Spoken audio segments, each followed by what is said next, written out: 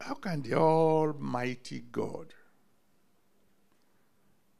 say he has given Jericho,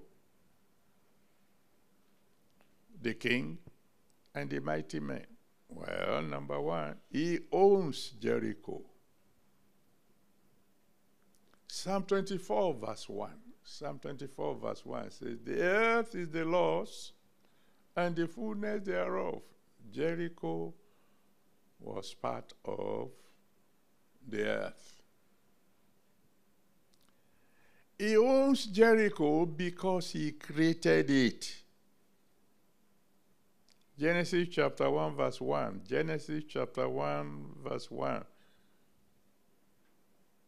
In the beginning, God created the heaven and the earth.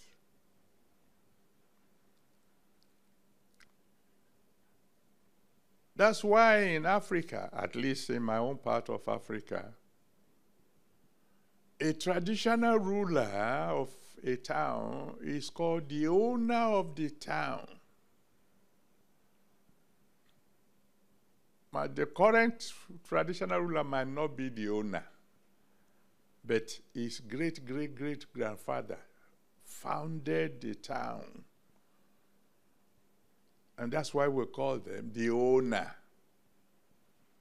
God is the owner of every city because he created them.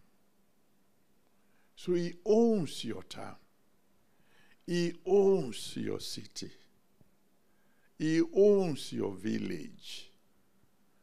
Which is why you as a Christian should not fold your hands and let the devil rule your town or your village.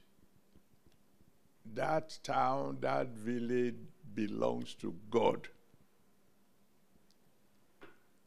So any evil force roaming about in your city is an intruder. Go home and chase it out in the mighty name of Jesus Christ.